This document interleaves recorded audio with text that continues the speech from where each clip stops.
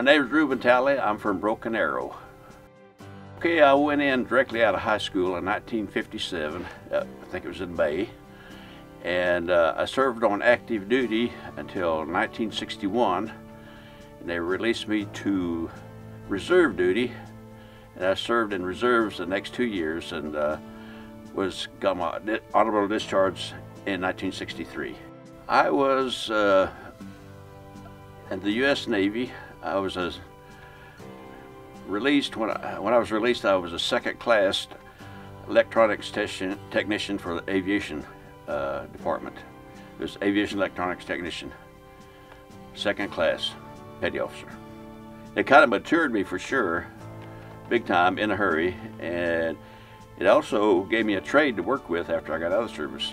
And that was my livelihood after I got out. Well, the advice I would give to kids today, if they're not going to go to further their education out of high school, they should go join a military service and get a trade, so they would have a livelihood after they get out of the military. Being a Cherokee citizen to me is it's just an honor to be a Cherokee. You know, growing up, Cherokee has just always been in my blood.